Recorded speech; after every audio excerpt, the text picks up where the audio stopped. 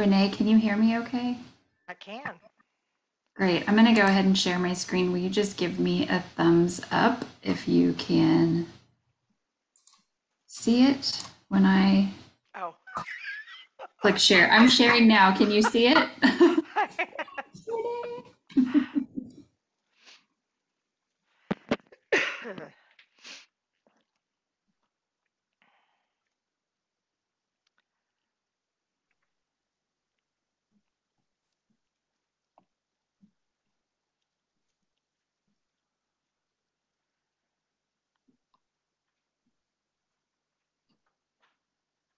All is well.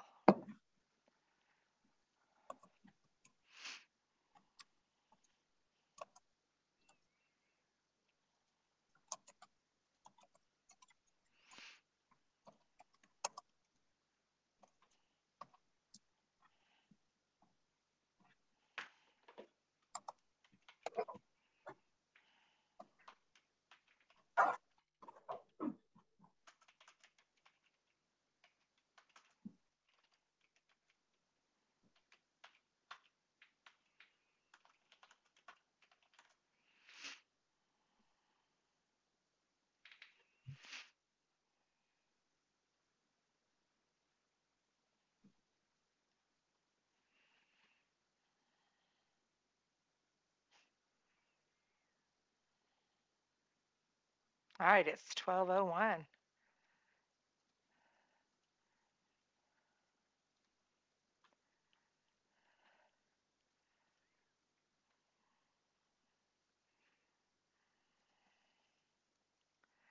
Okay, I'm going to go ahead and start. Heshjay Ishtango, hello. How are you? My name is Renee Stapp, and I am the Center Director for the VAST Center with the National Center for Victims of Crime. And we are so honored today to share space with you with our presenter today, Casey Ross. Professor Ross is at OCU Law School right now, overseeing the Indian Legals program. If you have joined us previously, you know how wonderful she is, and we are really going to be mindful of our time today. I also have our ASL interpreter, Melanie, here on scene because we want to make sure that we are honoring our relatives who can access language justice. So we are always pleased to have her here to make sure we make that available to everybody. This is our final series in our Vast Power Hour series. And like I said, we're going to be pretty free flowing today because it is a power hour. So we are going to try to keep this within the hour. So we'll do the best that we can to get questions answered at the end. But as usual, if not, we do welcome you to put the Q&As, your questions in the Q&A section, and we will send a follow-up to link all of the webinars, the Q&As, the PowerPoints, the video. You will have access to everything once the series is complete. And I already see people talking in the chat, so we love to see that. And also behind the scenes, we have Mariana Wells, who is the VAST program assistant, and she can help you within the chat. So if anything comes up, just drop it in the chat and she'll be able to take that away. Quickly, I just want to do a quick land acknowledgement from where I'm coming from. And we would like to honor the ancestral homelands of the Kickapoo tribe of Oklahoma, the absentee Shawnee tribe, and the citizen Potawatomi Nation, known today as Choctaw, Oklahoma. So we honor the space that we're in with those ancestors who are walking with us today. So with that being said, I'm going to turn it over to Casey and we're going to kick this off today. All right, sounds great. Thanks so much, Renee, for that introduction. I'm really excited to be here for our third part of our series. Our presentation today is going to focus on gender-based violence in Indian country. Before we get into the meat of the discussion, I want to issue just a few disclaimers. First, my presentation does not necessarily reflect the views of the Office on Violence Against Women or the United States Department of Justice. Similarly, my presentation doesn't necessarily reflect the reviews of my employer, Oklahoma City University, or any of the tribal courts on which I serve. I also want to take just a second to call out a more specific disclaimer, and that one is really related to my perspectives on this topic. I've served as a civil legal attorney representing victims of domestic violence, sexual assault, and stalking in a variety of areas in tribal courts, state courts. I've also served as a victims' rights attorney. Again, representing victims of crime, including children, in tribal court and state court. So please just be aware that my lens is going to be different than your lens. My perspectives are going to be informed by my experiences, and I may be completely uninformed from the vantage point of your specific experience and perspectives. I just want to call that out and honor it. Finally, I do want to give a content advisory for the material we're going to cover together today. We're going to be discussing some very difficult topics and difficult content today. That's going to include some descriptions of domestic violence, sexual assault, stalking, and human trafficking. Please feel free to break from the discussion at any point to engage in your own self-care if the content becomes disturbing for your own health, your mental health, your emotional health. And if someone you know or if you need help, please contact and reach out to a service provider for assistance.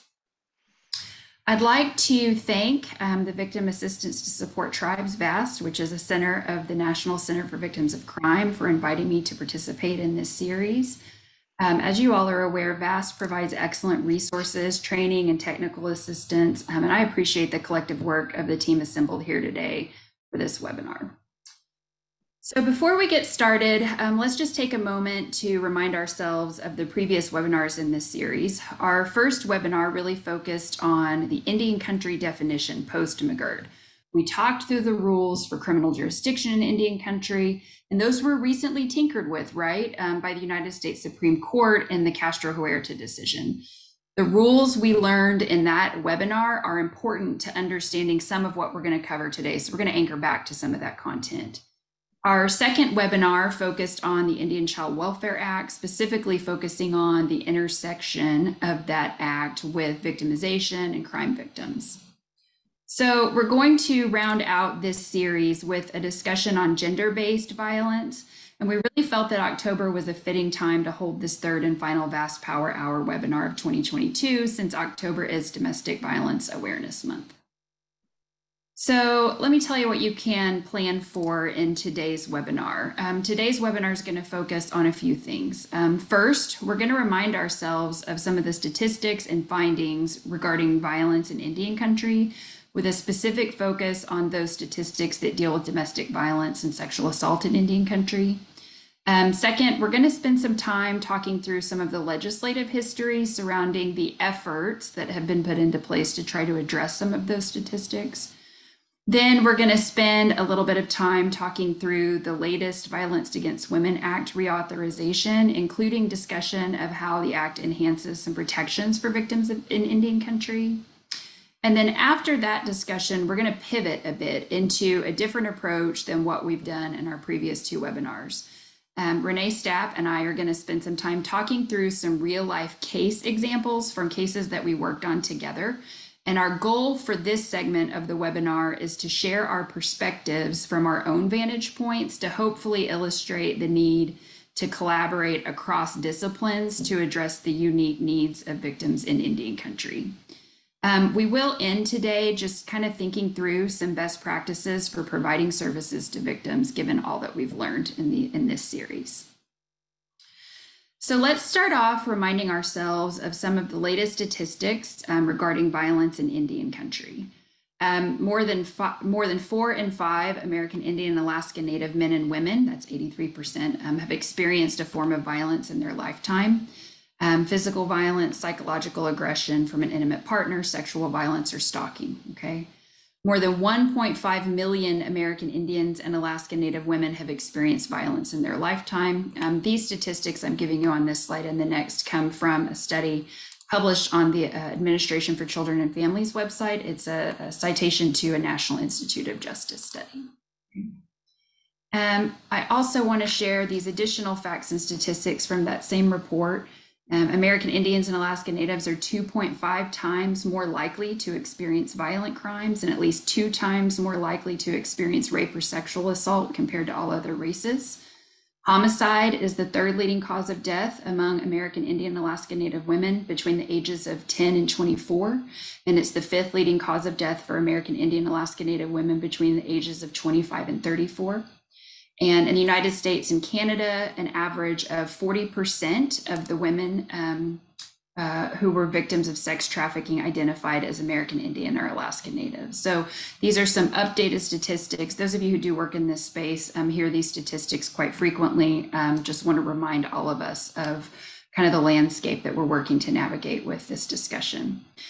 Some additional statistics pardon me, that are not shown on this slide, but that are taken from a recent report by Amnesty International. It's a report called The Never Ending Maze. Some statistics from that report that I wanted to share. First of all, that report highlights the fact that the data that we do have as it relates to victimization in Indian country is largely unreliable and most probably underreports instances of gender-based violence in Indian country. That report also shares that more than 1 in 2 American Indian Alaska Native women have experienced sexual violence in their lifetime. Native women are 2.2 times more likely to be raped than non-Hispanic white women. And the Amnesty International report also tells us that the intersection of gender-based violence and missing and murdered Indigenous women and girls is heavily intertwined.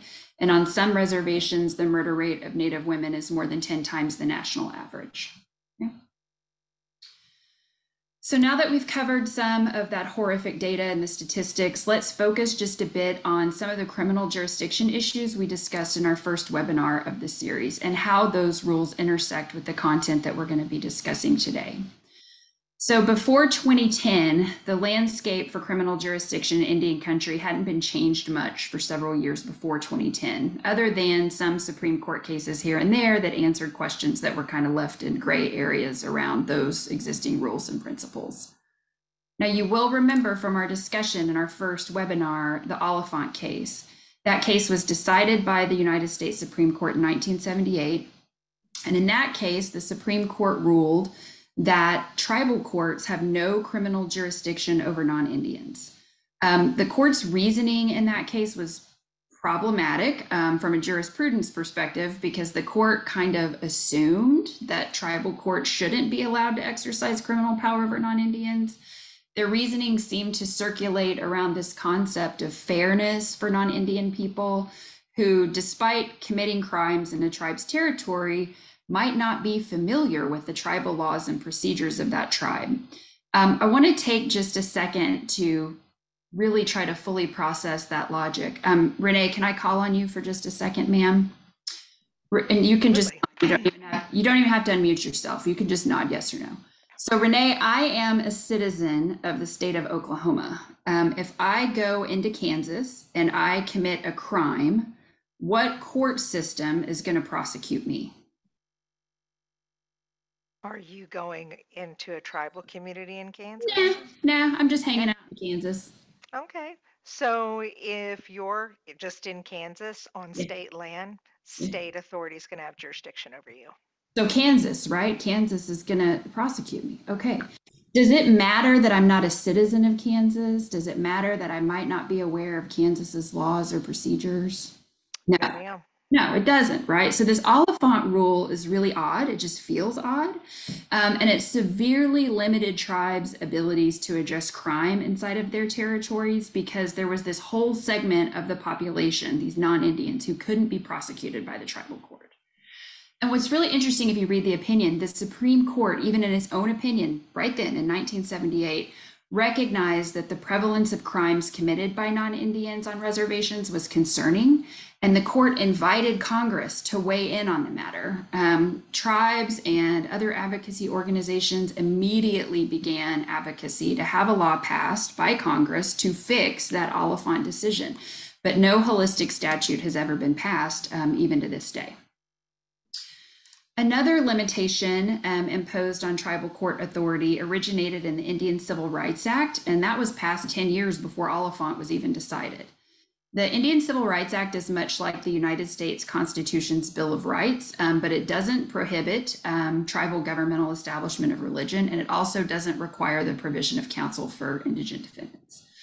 but it does put into place protections for folks in tribal court. One of these protections is a limitation on tribal authority, where tribal courts can only impose sentences up to a $5,000 fine and a sentence of no more than 1 year in prison. So as you can see, this original version, which was passed in 1968, limited tribal court authority in a significant way.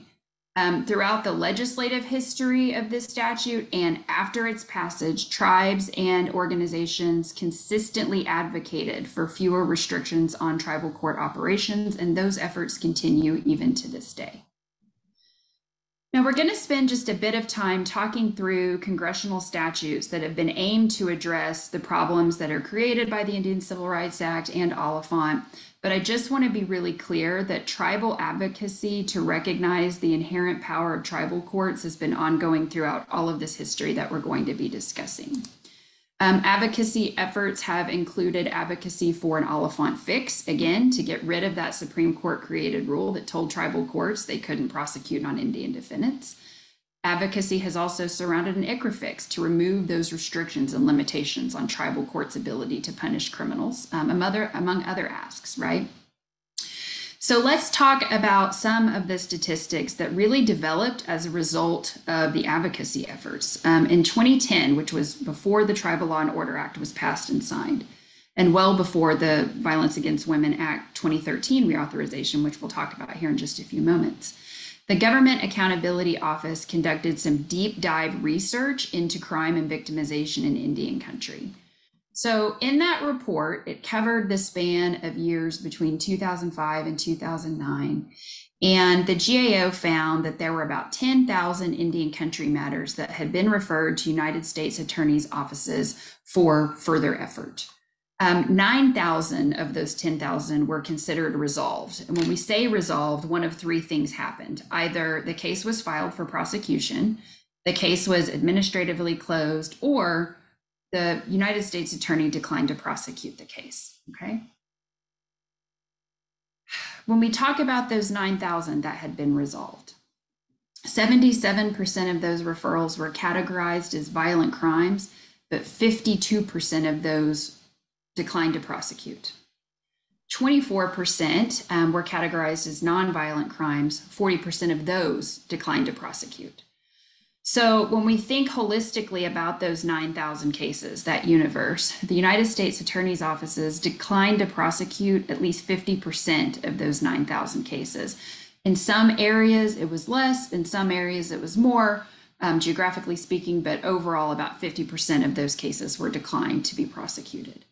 And what was really interesting, if you read that GAO report, you can find it online. It's a PDF and you can pull it right off the government's website. If you read that report, what's really interesting is you see that report kind of trying to hash through a variety of different systems where law enforcement agencies weren't consistently from one area to another referring cases for prosecution, weren't consistently collecting evidence. There were just a whole lot of hiccups and problems and inconsistencies with different agencies trying to put these cases forward for prosecution, right?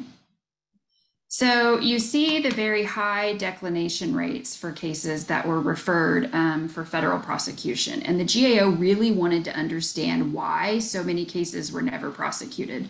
So this slide shows from the U.S. Attorney's electronic filing system why cases were not prosecuted. So you'll see on this slide, 42% of them were declined because there was weak or insufficient evidence that was admissible.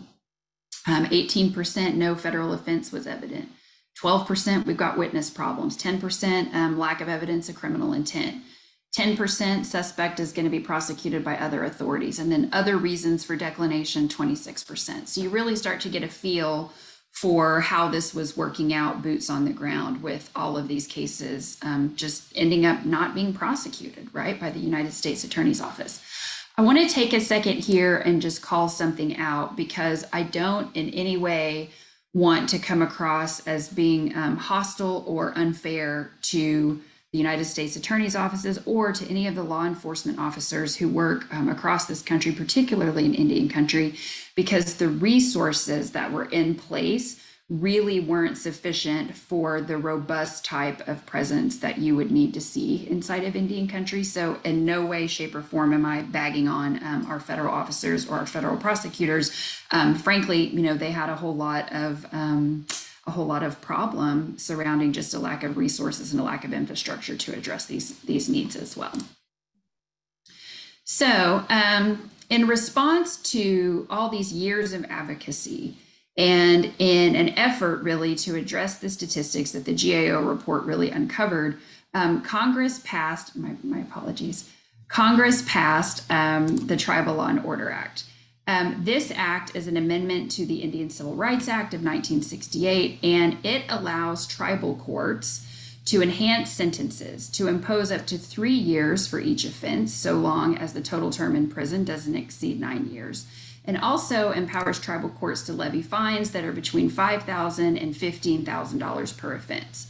So those sentencing limitations that we talked about in the original Indian Civil Rights Act from 1968, those are increased as a result of the 2010 Tribal Law and Order Act.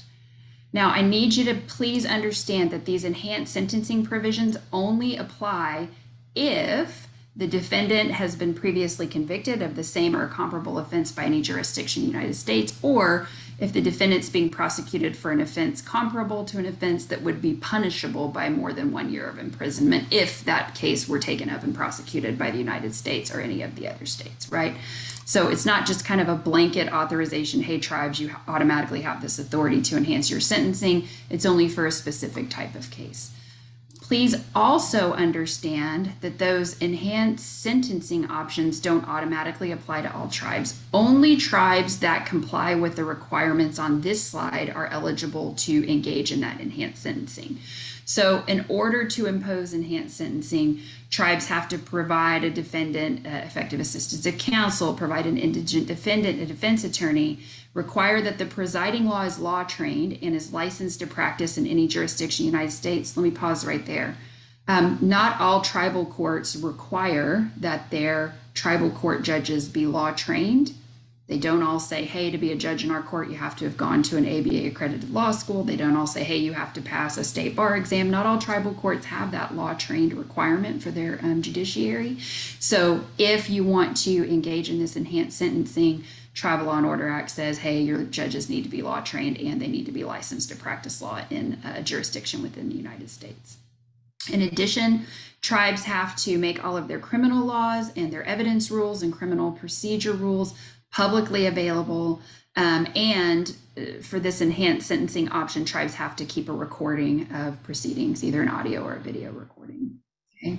So if I could just kind of sum up quickly, the Tribal Law and Order Act, as an effort to address these high rates of crime and high rates of declination to prosecute folks committing crimes in Indian country, if we're talking about what the tribal court's options are, hey, tribal court, if you want to impose these enhanced sentencing, you can do so only for certain types of cases and only if you comply with all these requirements. So this narrowly tailored remedy offered by the Tribal Law and Order Act in a lot of instances proves to be just too burdensome and too expensive for a whole lot of tribes. The most recent statistics that I've seen indicate that 10 years, right, 10 plus years after passage of the Tribal Law and Order Act, fewer than 20 tribes of our country's 570 plus have actually opted into these enhanced sentencing options under the Tribal Law and Order Act. I also want to just note that the Tribal Law and Order Act also imposed some additional requirements on U.S. attorneys' offices and federal law enforcement entities. It established some infrastructure for those federal offices and also authorized some federal funding to support those services in Indian country. And those are all good things, and they have proven to be helpful over the years. So I should note that as the Tribal Law and Order Act was moving its way through Congress for passage, there was really this hard push advocacy to install an Oliphant fix in that statute, right? Tribal leaders advocated through their own testimony for congressional language that recognized tribal inherent authority to prosecute all crimes committed inside of their territory, even if those crimes were committed by non-Indian people. So the Tribal Law and Order Act was passed without an Oliphant fix, but the advocacy work continued. And that really brings us to the 2013 Violence Against Women Act reauthorization. For the first time, we see a congressional fix which I categorize as really just kind of a partial Oliphant fix for very specific and limited purposes. So under the 2013 Violence Against Women Act reauthorization, tribes could elect to prosecute non-Indians for crimes committed inside the tribe's territory if the perpetrator committed a specific type of crime. So the types of crimes that tribes could prosecute non-Indians for committing were limited, right? They were limited to domestic violence crimes, dating violence crimes, or violations of protective order. And only when the defendant either resided or worked inside the tribe's territory, or the defendant was a spouse, an intimate partner, or dating partner of a member of the tribe, or any Indian who lived inside the tribe's territory. So in other words, a tribe could prosecute a non-Indian for one of these crimes if the non-Indian defendant had some ties to the territory, right? But again, in order to engage in this special domestic violence jurisdiction, tribes really had to check all the boxes before being kind of approved to exercise the jurisdiction, right? So we see in the 2013 reauthorization that tribes had to, first of all, provide all those same protections that were listed in the Tribal Law and Order Act, and also, just doubling down, making sure the instructions were really clear in the act itself, provide the defendant effective assistance of counsel, provide an indigent defendant a defense attorney, requiring the training, the law training for their judges, criminal codes, records, etc. So we still see kind of this list of things that you have to check off for tribes who wanted to opt into that special domestic violence prosecutorial authority. Now, again, these requirements have proven to be pretty onerous and too expensive to implement for a whole lot of tribes. The latest statistics I've seen indicate that only around 30 of our 570 plus federally recognized tribes have fully implemented this special VAWA jurisdiction. I do anticipate that number is going to increase, but there really needs to be some additional funding to assist tribes with that type of implementation. So that brings us to the latest Violence Against Women Act reauthorization in 2022. Again, this act is a response to the statistics and the data that we've already covered together today. The 22 VAWA reauthorization does add to the list of crimes tribal courts can prosecute non-Indian defendants for committing inside of Indian country.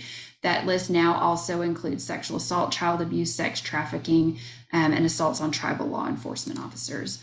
The 2022 reauthorization also increases services for LGBTQ plus survivors and also creates a civil cause of action for the disclosure of intimate visual images.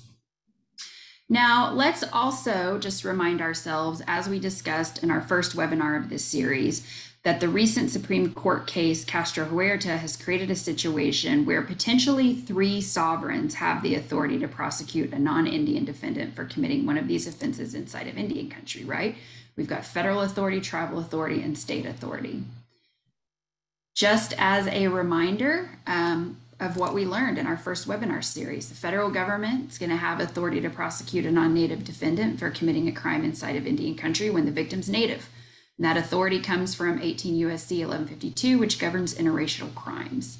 The state government may also have the authority to prosecute that non-Indian for committing a crime inside of Indian country when the victim's native, if the exercise of state jurisdiction isn't preempted. And then the tribal government may have authority to prosecute the non-Indian for committing a crime inside of Indian country if the case is one authorized for tribal prosecution under VAWA, but again, only if the tribe is a participating tribe in special domestic violence criminal jurisdiction.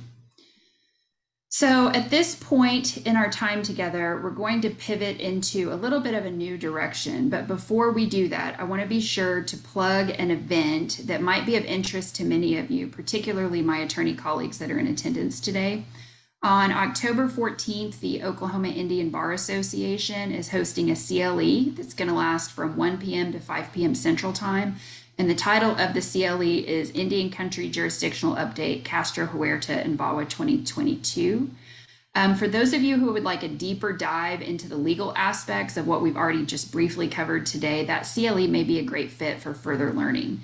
Mariana is going to drop a link to the event in the chat in case you'd like to check it out. And if you use the promo code DISCOUNT, you can get $25 off the cost of registration. So we have covered just so much information in our time together over these past three webinars, and every single bit of the material that we've covered together is important, right? We've talked through the Indian country definitions and really worked to understand the differences between reservation-based communities and allotment-based communities, and how McGirt, kind of clarified what that definition of Indian country looks like in specific areas, including Oklahoma. We've also spent some time learning the criminal jurisdiction rules for Indian country prosecutions. We've spent some time thinking through Indian child welfare issues, talking today about Tribal Law and Order Act and Violence Against Women Act prosecutions. Every single one of these topics kind of layers onto itself, and it layers onto the other topics, and it just forms this web of systems and resources that have to be engaged to fully provide the needed services for victims. And when we're working in Indian country, we really have to have a pretty good understanding of all of these aspects to meet the challenges that are unique and that face Native victims. So before we open it up for some Q&A, I want to take just a little bit of time to interact on the screen with my wonderful colleague and friend, Renee Stapp. Renee and I have known each other and worked together for nearly 20 years. When I was a baby lawyer, Renee was the first victims advocate I worked with, and I learned a lot from her, and we learned a lot from each other just working through cases together. So we're going to talk through some of those experiences for just a few minutes, with the goal of demonstrating how collaboration can serve the needs of victims. I'm going to just share my perspective as an attorney, and Renee will share her perspective as the victim's advocate in each of these instances. I should also note that in addition to having decades of experience as a victim's advocate, Renee also has enjoyed a career in law enforcement. So her lens is really unique, her perspective's unique, and her abilities to navigate multiple systems are truly, truly valuable. Again, before we get started kind of examining these case studies, I want to give a content advisory. Again, these cases do involve crime and crime victims, so please disconnect should interacting with this content become difficult for you. Renee, are you ready to visit with me a little bit? Renee just lost power, so she's gonna call and dial in. So if you want to start, I'll communicate with you through the chat and let you know. No worries. No worries. Thanks, Mariana. Thank you. The first case I want to talk about just really briefly, let me get my screen situated. Okay, thanks. The first case I want to share with you, I'll just really briefly, was a domestic sexual assault case. In this instance, my client was sexually assaulted by her estranged husband, and my client was seeking a divorce. At the time of this case, Renee and I were working together under a grant program. And when we wrote the grant, we said, wouldn't it be super cool if we required that in every single civil legal case we file under this grant, the attorney is required to work with a victim's advocate? We just thought that was a, kind of cutting edge idea. So it was a requirement of the grant that every attorney working a case that was funded for that through that grant, every attorney needed to work with a victim's advocate and work jointly on the case. And I really thank goodness that that was a requirement, because it really made an impact for this particular client. So I get, the phone call from the client in the morning hours, and I complete my intake with the client pretty quickly. And I just haul off and prepare all of the things to file that day, right? I prepare a divorce petition, and I request sole custody, and I request child support and the whole deal. I prepare an emergency protective order. I prepare additional filings for protection. I just was ready to haul myself over to the courthouse and file a number of things. I thought while I was there, I might just pop into the district attorney's office as well and make sure that they're right on top of filing the criminal charges that I felt like they needed to be filing that day as well. I had every single thing printed. I had it all signed. I had arranged for service of process, and I was just on my way to the courthouse. And I thought, oh yeah, that grant program requires that I work with a victim's advocate. I'm going to call Renee. I'm going to call Renee and just let her know what I'm doing. I'm sure she's going to love every single bit of it. So I call Renee. Keep in mind, y'all, I've been out of law school for maybe 3 years at this time. So bless my heart, I really thought I was a lot more talented than I actually was, right? I call Renee, and with my most lawyerly voice, I inform her of every single bit of my proactivity. I actually, to be honest, I expected that she was going to tell me how proud she was of me and how great I did. So I get on the phone with her and I walk her through all the things that I'm planning to file and how, the defendant's going to be served with this and that today. I finish going through my little spiel, and Renee very calmly but very seriously says to me, Casey, if you go file all of those things today, you're going to get her killed.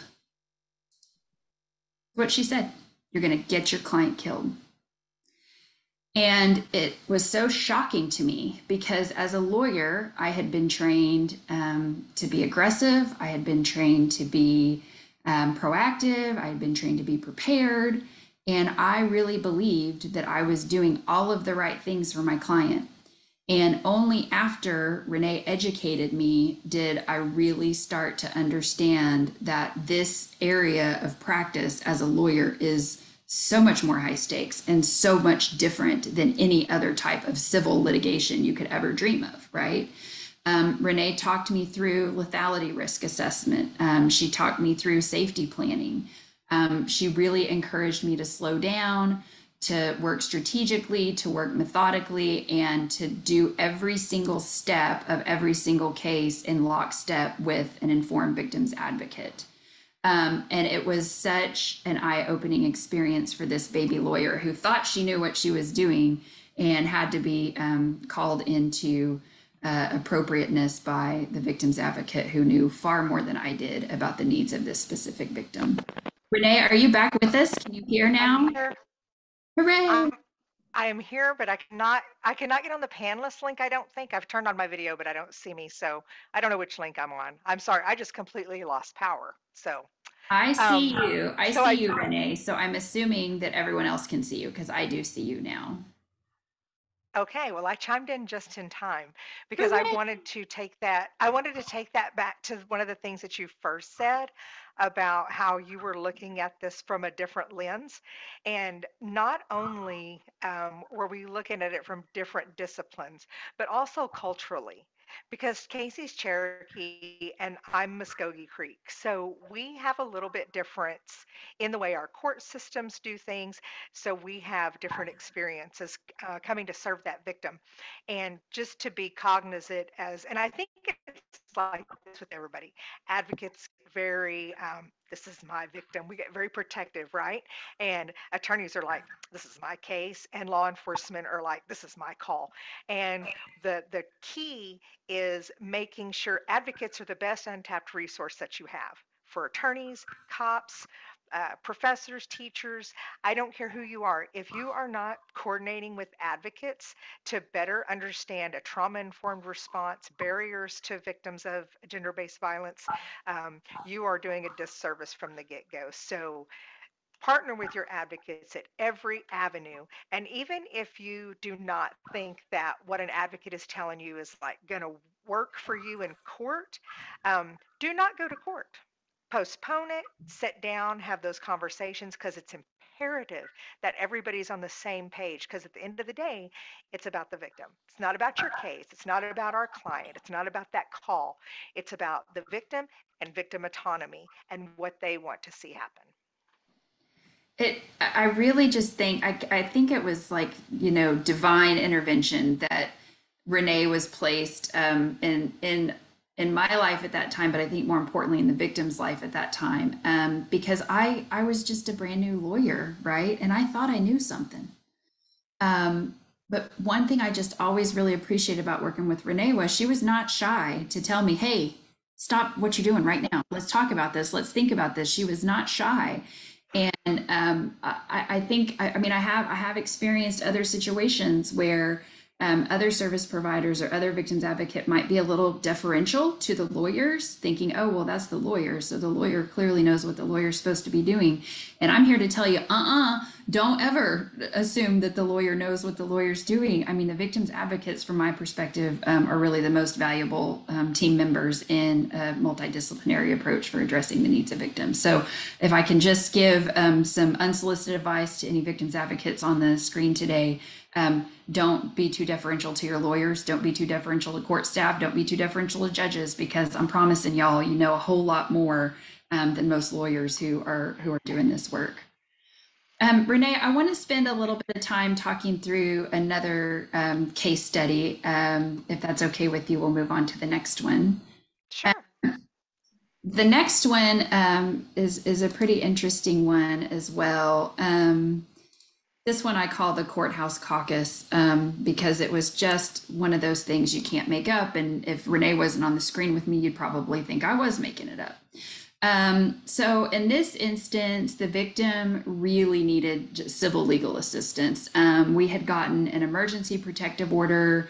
We were set for hearing on the longer term order, and we were preparing on her divorce. As far as I understood, everything was going according to plan, right? So one day, Renee and I went together to the courthouse, and we were just going really to check in with the judge's office to set a different hearing in the divorce action. And I open up the door, walk into the judge's office, and out walks my client. She's just walking smooth out. It was just by the grace of God that we showed up at that moment. And I was really surprised to see her, right? I said, what are you doing here? And she said, well, I came to the judge's office. I really think we need to just drop the protective order, and I think we need to delay the divorce action. My husband's mom reached out to me, and she visited with me. And after I heard from her, I just kind of feel badly for putting him through this. I, as the lawyer, had a response that was not going to be helpful. It was not going to, I'm just telling you, it was not going to be helpful. I guess I was angry. I don't know how else to put it. I was frustrated, right?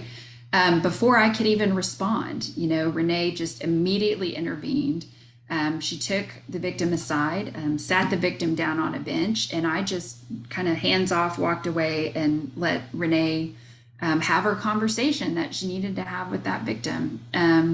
By the end of the conversation, the victim really did have her strength back. I don't know how else to put it, Renee. I think she just had her strength back after having a conversation with you, and things were able to proceed as we had planned. Do you remember that day, Renee? I do remember it. And I think, it's not that I did anything special. I had a really good relationship with that victim, and that's another key part. Like a lot of times when and we learned a lot from this. So in the beginning, like I would do all the work, and then Casey would come in and save the day in court. And we found that that was a great response, but it wasn't the best response. So the best response was to also build that relationship with the victim and Casey, so that our next few cases became a joint conversation with everybody instead of me just having this conversation. So, I just listened to the victim about what it was that was happening, and, acknowledged her feelings, and then reiterated the plan that we had in place and how this was going to be the most protective scenario for her kids, because that was her biggest concern. And of course, mother-in-law was really playing on that, as my grandkids, and the fault and the blame that everybody, the blame game everybody does with the victim. But what we learned from that was it would have been more helpful for Casey and I to have done that prior, to have that, build that rapport together, which we started to do, because hey, that's how you learn. You fall on your face, you get up, and you say, how can we do it better next time? And we really worked through some cases with some phenomenal, um, strong women warriors, that made us a really good team. Yeah, and that case specifically, I mean, I remember being frustrated, and I remember you, Renee, again calling me into compliance, saying you're not allowed to get frustrated. that's not what you're here to do, and really talking me through how my mind should be processing this information and processing this unexpected hiccup. And I do feel like after that surprise courthouse caucus, we did, get a much closer relationship with, three folks instead of, two on one at a time. But in that case, I want to just also mention another thing that happened because again, you can't make this stuff up. You cannot make it up. So we go to court on the protective order hearing, and the victim's there, ready, prepared, doing a great job, ready to go in front of the judge and explain why she needs this longer term protective order. She goes down to her car, and on her windshield are some roses and a note. Were they roses, Renee, or it was something? It was a note and flowers, I remember. They were daisies, I think, because it was her favorite Daisies, flower. daisies. Okay, got it. Daisies. And the defendant was texting her saying, "Hey, I left you something on your car." So when she comes up and kind of reports to us what's going on, this is where Renee's law enforcement experience really came into. It was just really, really handy. But Renee looked up and down the hall, and there were a couple of sheriff's deputies hanging out in the hall. And Renee said, "Come here, fellas."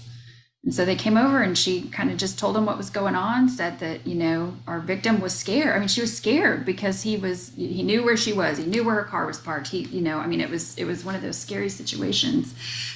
We go into the courtroom, the judge is seated, and when she asks folks to enter their appearances on that specific case, when the batterer stood up, the sheriff's deputies arrested him immediately in front of the judge during a live protective order hearing, right? Again, something we would never, I don't think anyone would believe this story, Renee, if we weren't both here saying, "Yep, totally But the happened." judge was not happy. The judge was not happy about it at first. She was not happy that her courtroom, and this was a phenomenal judge. This is one of those judges you want to get in domestic violence cases. And she was not pleased that her courtroom was disrupted in this manner without having information. Yeah. But then once she heard what occurred, once she understood that he violated an emergency order, it was really hard for him to say he shouldn't be subject to a more permanent order, right? Yeah. But it was just one of those situations. And, when you tell a story like that, you can think of the ways that it could have gone and how it could have made someone feel. But I'm telling you, in that particular instance, my client felt really supported, felt really safe, and felt like all of the systems were working together in real time the way that they're supposed to keep her safe. And it was a really good demonstration of kind of a collaborative effort. Renee and I have also worked on a bunch of different cases that involve Indian child welfare issues. And I wanted to take a moment just to talk about some of those because I think it's helpful, particularly to anchor back to our second webinar in this series. Renee, could you spend just a couple of minutes talking through the importance of understanding the Indian Child Welfare Act and working with ICW offices as you're serving the needs of victims? Absolutely. So we know that anytime there's ICWA action, there's some kind of court or intervention by state folks, and they're not always culturally informed about the act. They may know bits and pieces, but they don't know that. And I really found and took the responsibility as a Native woman to try to be that voice for those moms, dads, and for the children to educate state judges. And Casey has bailed my behind out in more contempt threats from judges than any attorney friend I have. But the fact of the matter remains that not all, probably the majority of state court judges, state district attorney's office, state attorneys, state DHS workers, they do not understand ICWA as a whole. And as Native people, I think we kind of take that for granted because that's what we know, that's what we grew up with. So, I'm not going to go as far to make excuses and say that it's not handled appropriately because there are jurisdictions it's too much to understand. So, we're just going to do it the way we're going to do it. But I took on that responsibility myself orphan, it is imperative that you are educating the people in your community about ICWA so that our children are protected.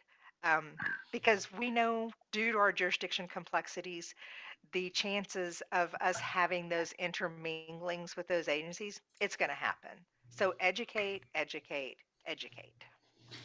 And I've also just seen such great outcomes when we talk about different aspects of the system being on the same page and understanding what's actually going on in a family's home, right?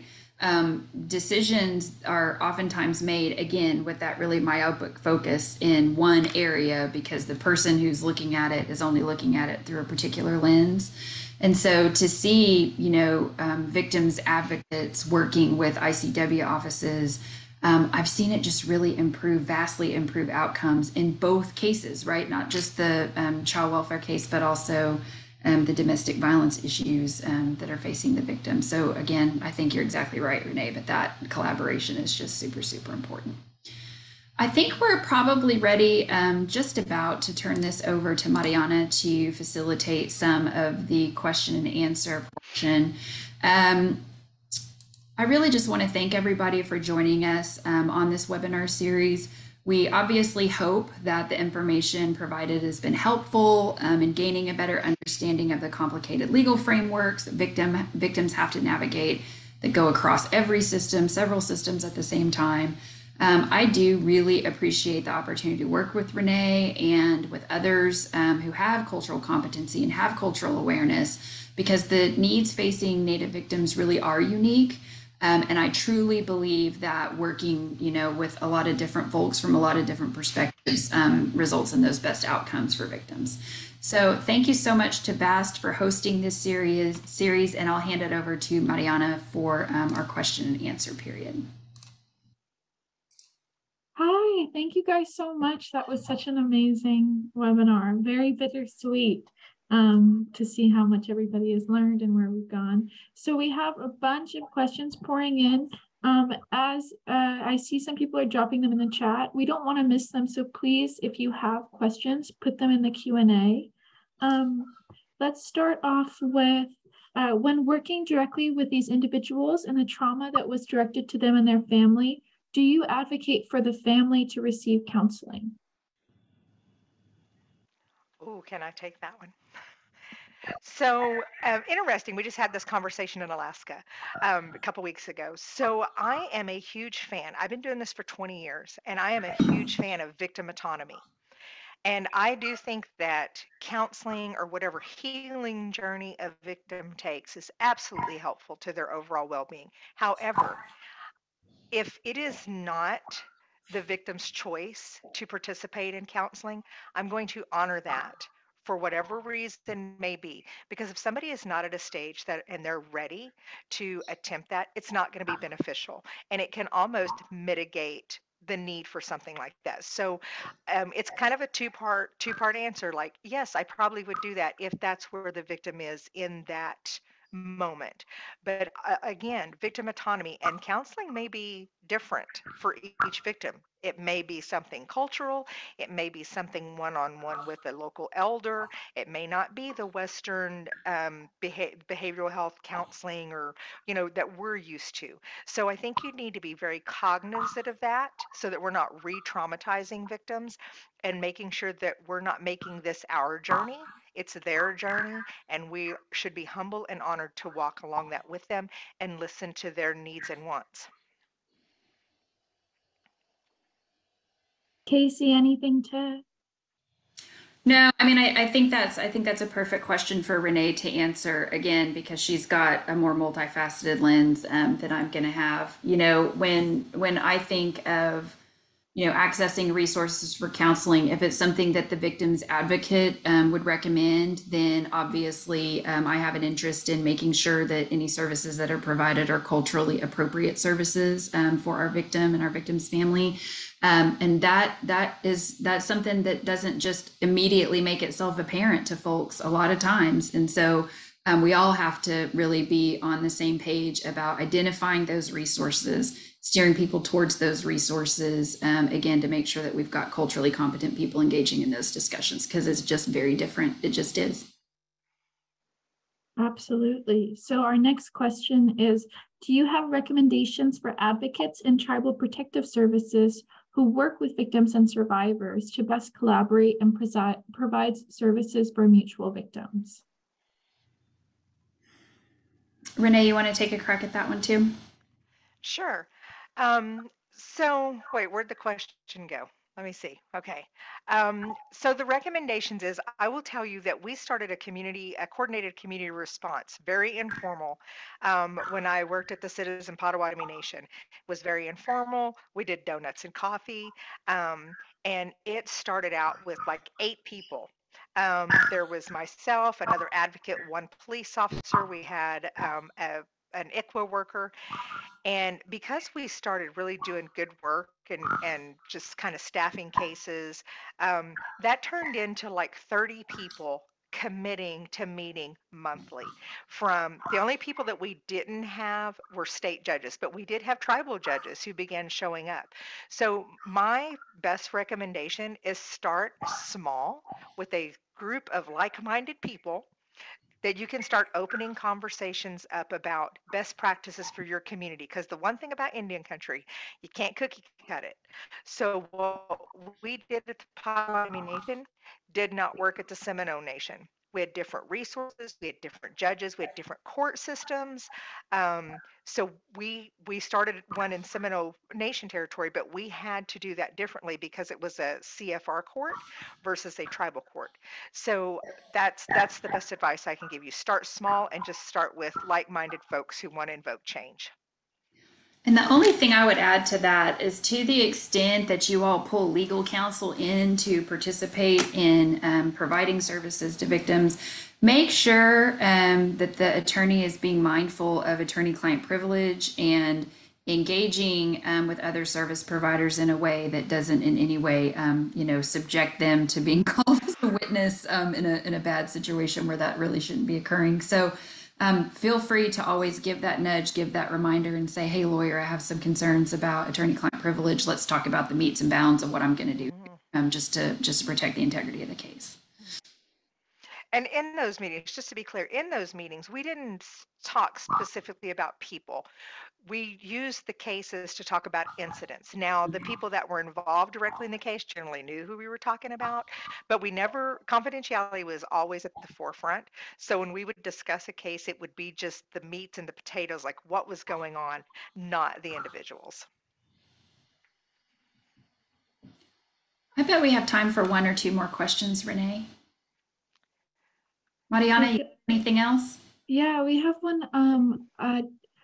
This is the direct question. Does it also include a non-tribal member? I'm aware of a violent crime that occurred on the Navajo Nation, but the person couldn't be prosecuted because he was a member of another tribe. Okay, so when we talk about tribal authority to prosecute, tribes have authority to prosecute Native defendants, period, regardless of what tribe that Native defendant is a member of.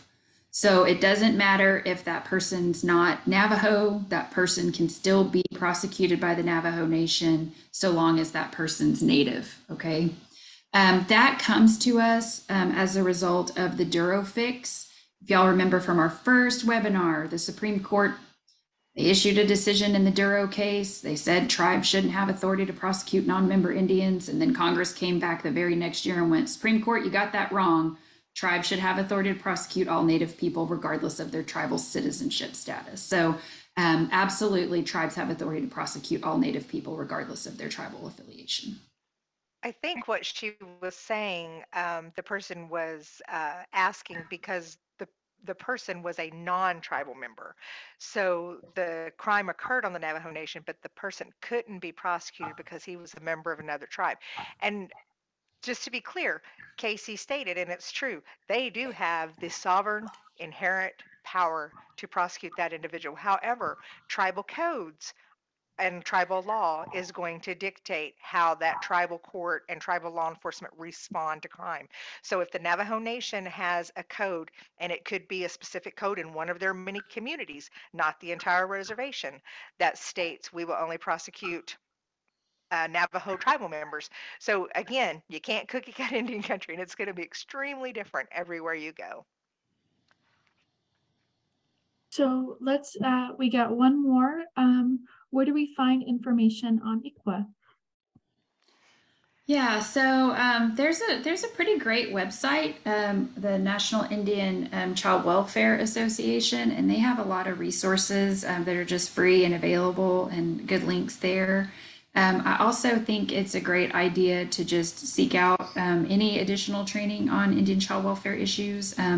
It's a pretty specific area of the law, but I find that there are at least, you know, a handful of really great training opportunities throughout the year. And now that we're all used to Zoom, you can attend those a lot more easily than we could when folks had to travel to everything. But that would be my recommendation: National Indian Child Welfare Association, and then any training opportunity. Renee? Great, I think that's all the questions. Oh, sorry, Renee, if there's. Nope, that you were right on point. We're right at our 1 hour, and Mado and Wado in Cherokee, to all of you for sharing this space with us today and for attending all of our series. And again, Mariana is going to send out great information to link you back to all the webinars, all the Q&As, and we will have some follow-up things down the road, so be looking for that. Mariana, do you want to close us out? Thank you so much. And a major thank you to Casey and to Renee. Your leadership is so inspiring, and we're just happy to be here to see it. Can I also thank you, Melanie, on the screen with us? Just amazing here for all of this, Melanie. We appreciate you so much. Yes, thank you so much. It's my Have a honor great to be day, here. everybody. Thank you.